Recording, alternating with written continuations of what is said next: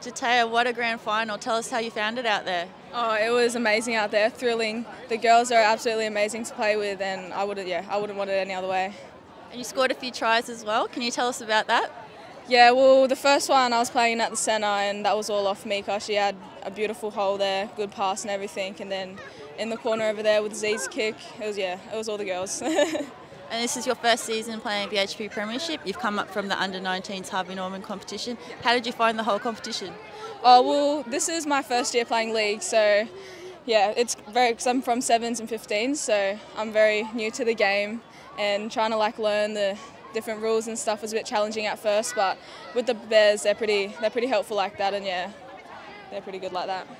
And with the Bears as well, how did you find the culture? It seems like a very close-knit club. Yeah, I've played with a few of the girls in 7s and stuff, so I knew quite a few of them, but the culture there is amazing. It just felt like a family automatically when I got there, and yeah, they were amazing, yeah.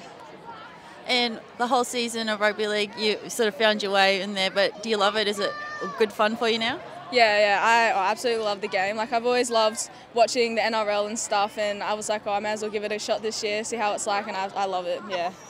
Can you believe that you won the grand final in your first season? I know, I'm shocked. That whole game, it was nail biting the whole game. They played amazing, so yeah.